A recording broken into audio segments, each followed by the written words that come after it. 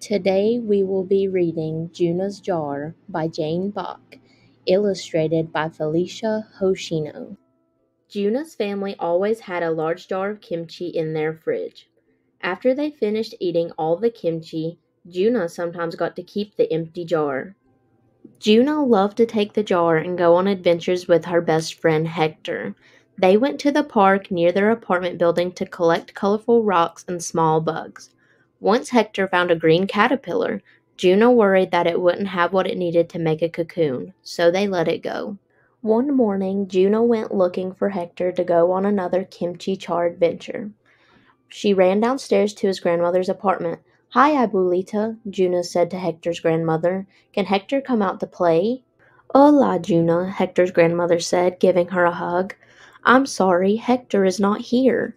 Then she told Juna that his parents had come the day before and taken Hector to live with them in a big house far away. Hector had wanted to say goodbye, but Juna was not home. Juna was very sad. When she got back home, her big brother, Minho, tried to cheer her up. He took Juna to Mr. Lee's pet shop and bought her a small fish. Juna watched the fish swim in circles in her jar. That night, when everyone else was asleep, Juna put on a diving mask and fins and dove into the water. Juna's fish took her everywhere. They swam with sea turtles, played with dolphins, and discovered a giant clam.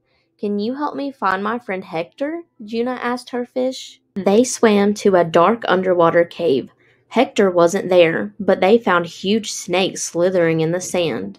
When Juna got closer, she saw that they were actually tentacles. Juna wondered if they belonged to an octopus or a giant squid. "I wish Hector was here," Juna thought. "He knows everything about animals." By the next day, Juna's fish had grown so big its mouth nearly touched its tail. "Appa, my fish needs more space," Juna said to Minho. With his help, Juna put her fish in the aquarium in their living room. Juna's jar was empty again. Minho had an idea. He gave Juna a small bean plant he had grown at school for science class. They found some soil and carefully put the plant in the jar. That night, when everyone else was asleep, Juna put on hiking boots and climbed down the plant into a lush green rainforest. Juna swung on vines, climbed a tree with a sloth, and sang with howler monkeys. "Have you seen my friend Hector?" she asked them all. One monkey pointed to the river and jumped away. As Juna got closer to the water, she saw that the rocks in the river began to move. They weren't rocks at all. It was the back of an alligator. Or a crocodile. She wasn't sure which one it was. "I wish Hector was here," she thought. "He would know." By the next day, Juna's plant had almost reached the ceiling. "Appa, my plant grew too big for my jar," Juna said. Minho helped Juna put the plant into a large pot on their balcony. Juna's jar was empty again. Minho and Juna walked to the park. A cricket chirped in the bushes. Juna quietly snuck up to the cricket and cupped her hands around it. Then she placed it gently into the jar. Minho helped her find twigs and leaves, and they put them in the jar too. When they got home, Juna punched holes in the lid of the jar so the cricket could breathe.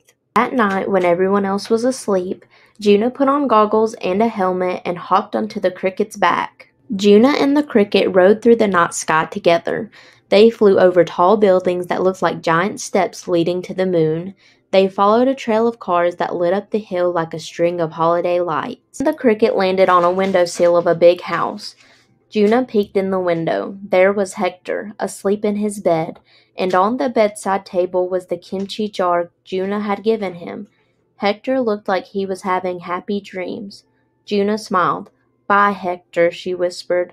Then she hopped onto the cricket's back and flew home. By the next day, the cricket's antenna had poked through the holes in the jar's lid.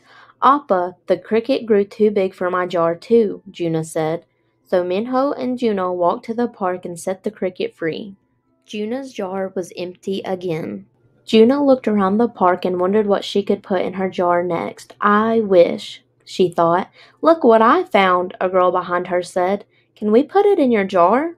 Juna turned around. A green inchworm was wriggling up the girl's arm. Juna smiled and held out her jar.